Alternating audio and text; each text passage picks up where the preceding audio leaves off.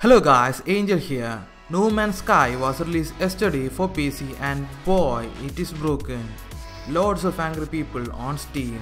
So as usual, we PC gamers spring into action to fix the issue ourselves. Yeah, we are awesome. So here are the things that I did that fixed my lag and stutters in my No Man's Sky PC gameplay. So let's check it out. First, go to the folder where the game is installed. Go to binaries and under settings you will find TK graphics settings. Open it with notepad and find G-Sync. You will find it set to true, so change it to false. Now save and close.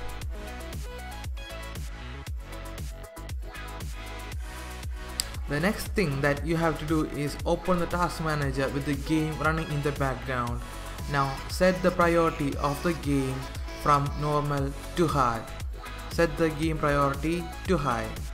The next step you have to do is install OpenGL 4.5 and also install Microsoft VR Credit 2010.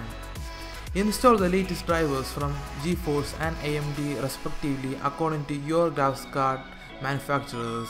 Also optimize No Man's Sky using Nvidia's optimization tool in G4 Experience. So the last thing you have to do is get into the game and set the FPS to maximum and run the game in borderless mode. So that's it guys, these tips help me get my gameplay in No Man's Sky better and without lag and stutters. So if these things work for you, please let me know in the comments below.